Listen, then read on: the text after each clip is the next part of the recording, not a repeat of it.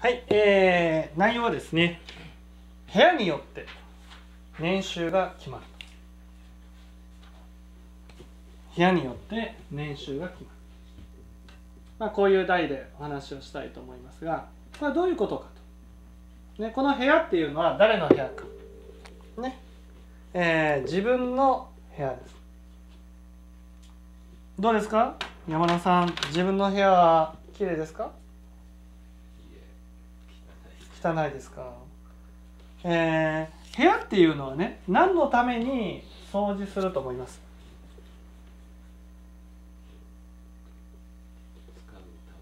当然ですね。はい。部屋は何のために掃除をするのか、使うためです。ね。だから、何のために部屋を掃除をするのかって言ったら、その使う人のためにですね、掃除をするんです。ね。じゃあ自分の部屋は誰が住むんですか？当然ですね。自分の部屋は、自分が住む。ね。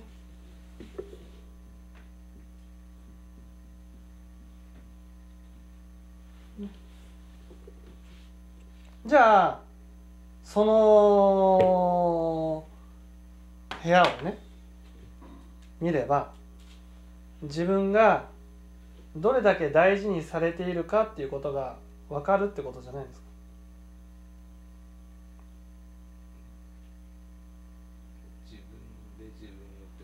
そう、自分で、つまり部屋を掃除するのはね、なんていうんですかね、使う人のためですよね。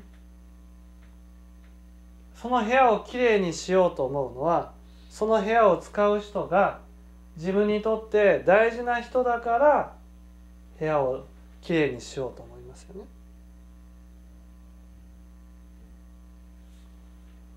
じゃあその部屋が汚いとしたならばね、その人はそんな汚い部屋にふさわしい人ってことでし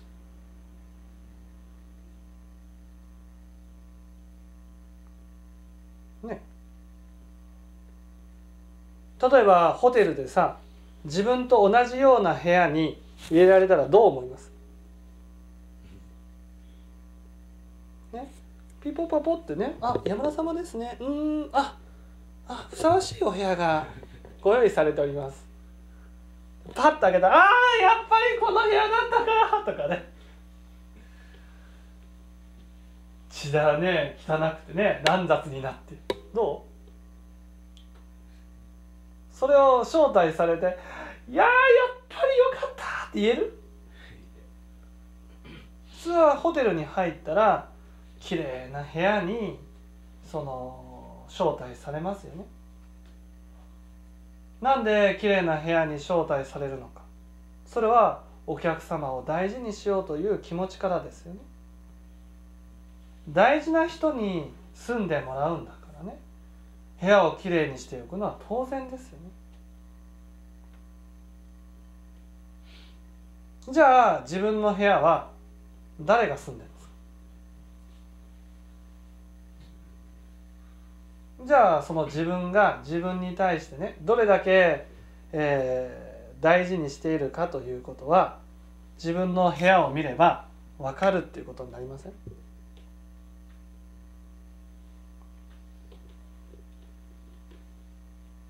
どうですか？会社の社長さんが来て自分の部屋を見てね、この部屋に住んでいる人にお金をつけるとしたらいくらぐらい出しそうですか？一月。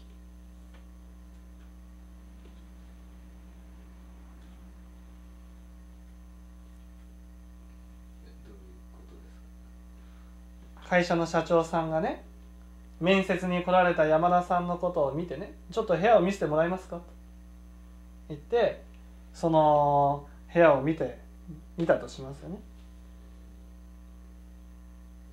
いわゆるその部屋を見ればね、その人の価値が分かるでしょ。自分の部屋ならば自分の価値が分かるわけ。大事な人はですね、価値が高いわけですよね。汚い部屋に住んでいる人は価値が低いわ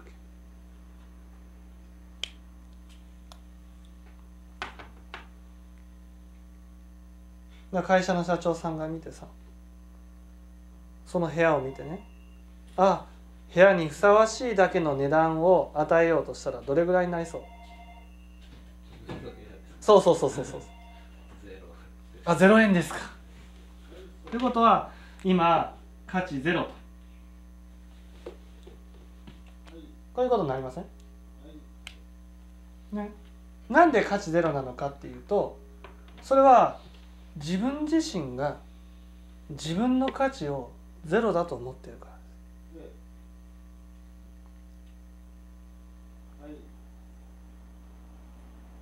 す。じゃあ自分の価値を高めていかなければね、人から自分のことを買ってもらうことはできないでしょ。いいですか。いわゆる自分の価値によって、いわゆる人からね与えてもらう給料が決まるわけ。自分の価値が高い人はもちろん人から見た時にね、あ、その人って素晴らしい人なんだなっていうことが分かるから、たくさん給料を出そうと思いますよね。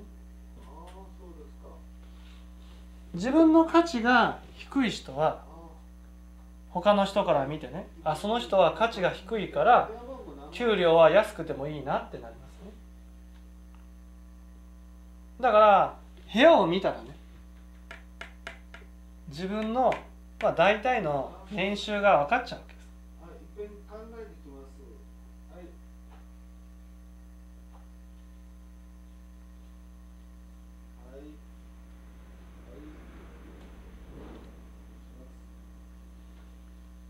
分かりますかね。この辺部屋を見たら自分の大体の年収が分かっちゃう。どうですか。お金持ちの部屋をね、部屋に行ってね、もう物がぐちゃぐちゃになっていたらどう思います？テレビでね、私のお家紹介しますっていうね、紹介された部屋とかを見てね、ぐちゃぐちゃな部屋だったらどうします？この人って本当にお金持ちですか？お金持ちっていうのはね、大体部屋がきれいなんです。なぜかって言ったら、それは自分の持っているものを大事にしているからですね。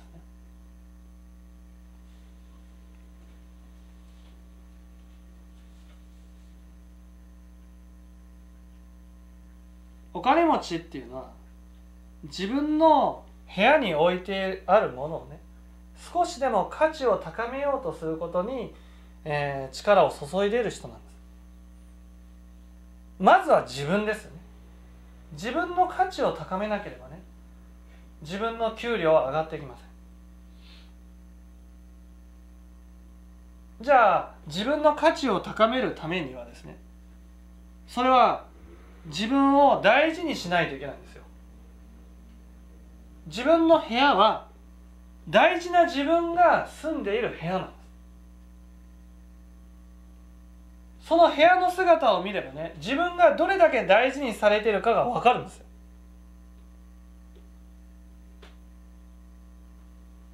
だから自分の部屋を大事にする人は自分を大事にする人なんですね。反対に自分の部屋をですね、汚くしている人はですね、その部屋にふさわしいだけの給料しかもらえないんです。だから部屋の汚い人で金持ちになった人なんていないんです。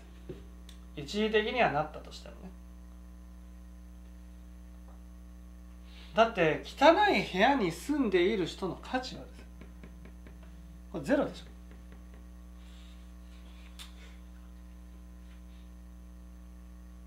ょ。だから自分の部屋をきれいにしていくことが大事なんです。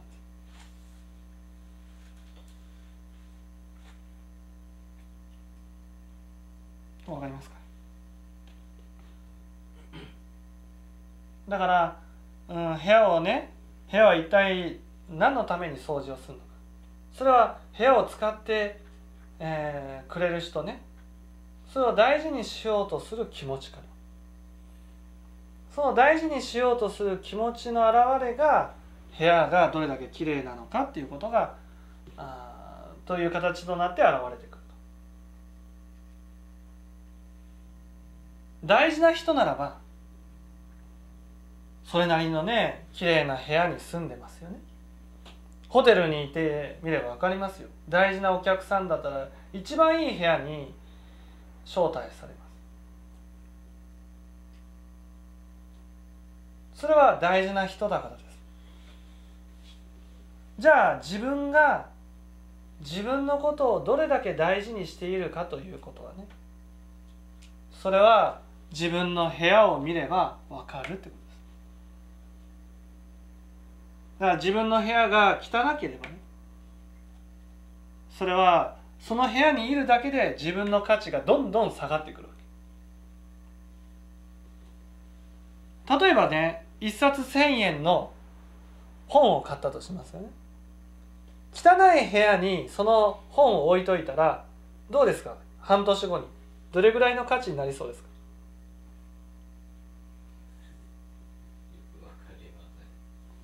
汚い部屋に物を置いておくとね、汚くなっていくんです。例えば本をね、汚い部屋に置いておくとね、シミがついたり折れ目がついたり、そして本がぐちゃぐちゃになったり、本としての価値がどんどん下がっていく。それは汚いものと一緒に置いておくだけでね、腐ったみかんに普通のみかんを入れておくとね、腐っていくようにね、汚い部屋に物を置いておくだけでね、そのものが汚くなっていくんです。だからそこにいる人も物も価値がどんどん下がっていくわけ。つまり部屋を汚くする人はね、物の価値を下げることがうまい人なんですね。そしたらその人にお金を預けたら、そのお金の価値をね、確実に下げてくれる人ですね。その人にお金を渡したらお金を失うような人です。その人に大事なものを渡したら大事なものがぐちゃぐちゃになっちゃう人です。その人に大切な人を紹介したら、その大切な人をぐちゃぐちゃにしてしまう人なんで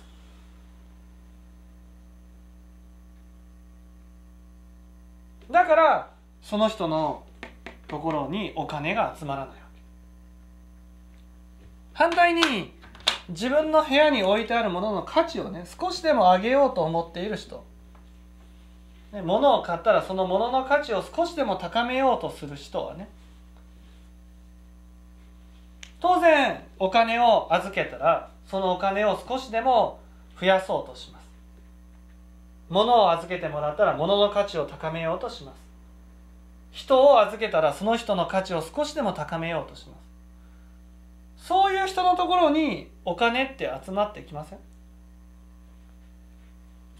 その人にお金を渡したらそのお金をね、増やしてくれる。増やしてくれるというのは価値を高めてくれる。その人に仕事を渡したらその仕事の価値を高めてくれる。その人に会社を任せたら会社の価値を上げてくれる。引っ張りだこですよね。だから自分の部屋をどのように扱っているかによってね、その人がその将来ね、どれだけの報酬をいただくかということが分かってしまうわけで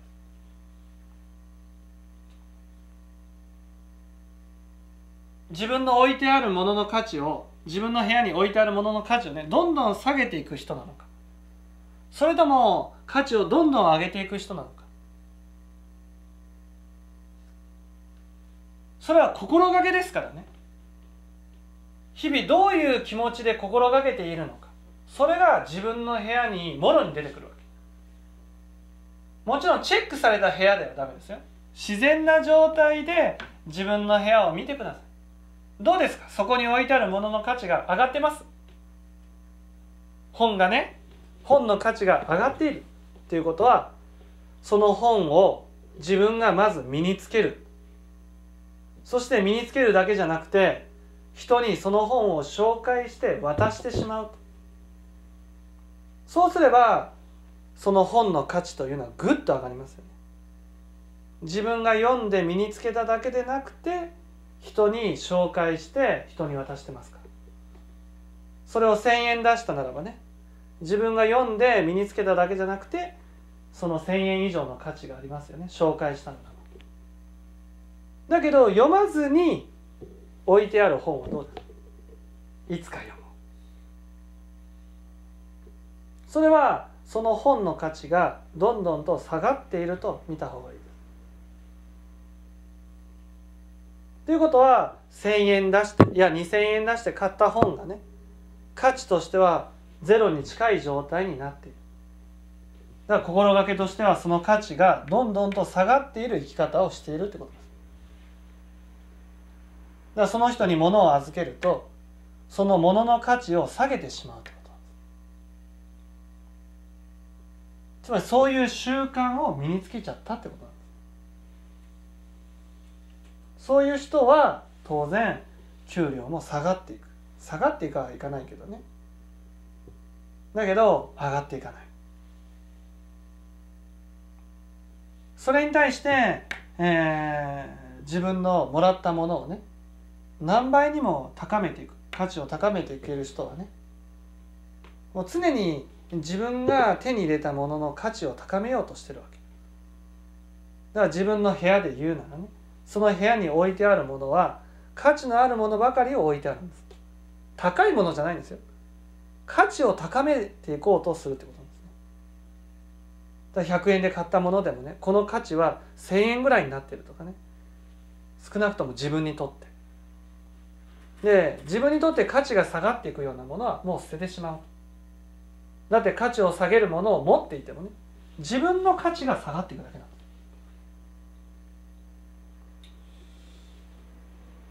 だからその部屋を見ればね、自分が今までどんな生き方をしてきたかが分かるんです。だから汚い部屋にね、住んでいる人は、それは自分の部屋一つね、管理することができない人なんです。自分を管理できない人はね、何をやってもうまくいかないんです。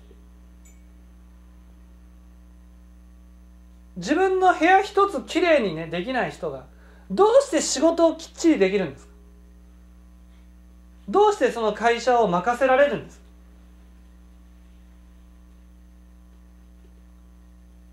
それはね、仕事にのめり込むとね、自分を忘れちゃうタイプなんですね。部屋が汚くなっちゃうってこと。だから部屋をきれいに維持していくのも自己管理、セルフコントロールなんです。セルフコントロールのできる人はですね、仕事をしてもその仕事をきっちりこなしていく。のめり込んで体調を崩すということがない。だから会社の人が見てもね、すごく価値がある人に見えるわけだから、整理ができるだけでもとても価値のある人になる。ましてやね、価値を高めていける人はね、もっと価値があります。自分の部屋に置いてあるものの価値をね、少しでも高めようとしていく。ということは、価値が高まらないようなものは持ってない。捨てていくってことですね。そういう生き方をしているということです。まず自分の価値を高めようとすることに時間を費やしている。自分の価値を高めるってことは勉強していろんなものを身につけようとする。自分の価値を高めようとするためにはね、自分の友達の価値をね、高めていく必要がある。だから自分の人脈ですよね、その人たちにいろんな情報を流していく。自分が見て感じて良かったものをどんどん流してね、そして自分の友達の価値を高めていくことによって自分の価値を高めていくわけ。これはもうシビアな話ですからね、給料っていうね、要は自分の価値に応じた給料しかもらえないんです。だから今質問はですね、この自分の部屋を見れば年収がわかるっていう話ですからね。年収を上げよう、給料を上げようっていうことは自分の価値を高めようっていうこととイコールなんですね。自分の価値を高めるためにはどうしたらいいのか。それは自分の今まで学んできたものをね、もっともっとこう増やしていくと。勉強していくと。そして自分の付き合っている人の価値を高めていく。ね。高めていくっていうことは、その人に有益な情報を流していくってことですね。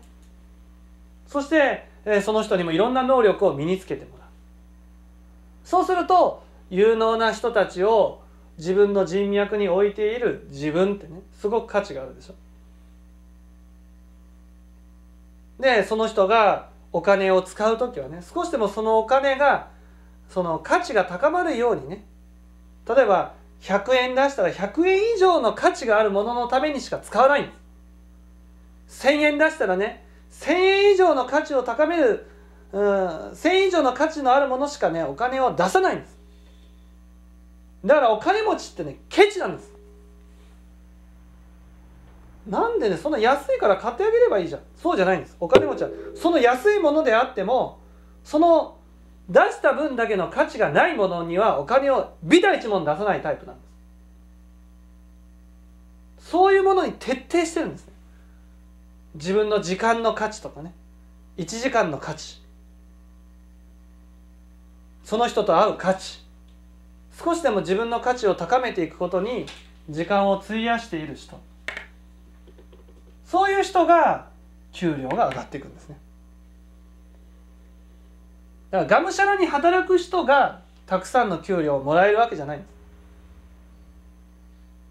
肉体には限界がありますので、自分の基本的なね、能力、ポテンシャルですね、それを上げていくことが給料がアップする元なんです。ですからぜひですね、自分の価値を高めることに時間を費やしてほしいわけです。その集大成が自分の部屋なんですね。だから自分の部屋に置いてあるもの一つ一つが本当に価値が上がってますかってことです。自分の中においてまず最低限ですね、部屋はきれいにしましょう。その部屋一つさえも管理できない人がね、仕事をきっちりやることはできません。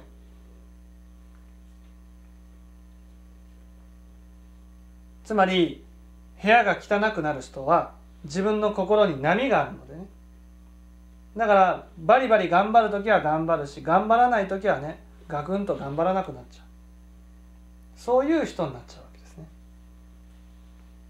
また汚い部屋に置いてあるものはね、それはそのどんどんと価値を失っていくわけです。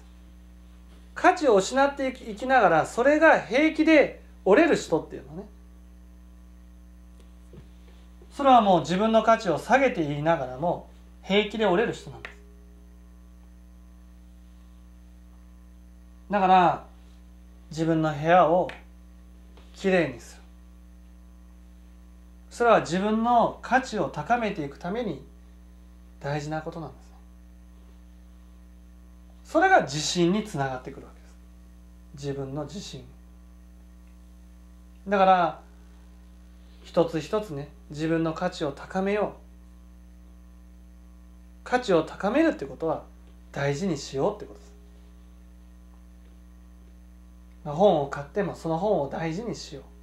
大事にしようってことは読んで身につけるってことです。そして良い本は人に紹介する。良かったところは人に紹介する。そうやってその自分のつながっている人の価値を高めていくことにね、費やしていく。こういうことですね。分かっていただけたでしょうか。部屋を見れば自分の年収が分かる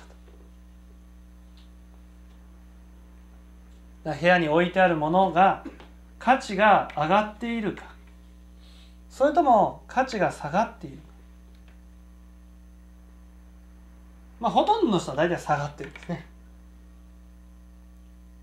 それはもう考えずに買っちゃうから。そして買ったものも使ってないのに捨ててないから。だから物が溢れていく。溢れていくっていうことは、溢れれば溢れるほど価値がなくなっていくんです。それを少しでも捨てていくことによって一つ一つの価値を高めていこうとする。まずは自分の中の価値ですね。そのものの価値を高めていくということが大事ですね。分かっていただけたでしょうか。じゃあちょっと休憩をします。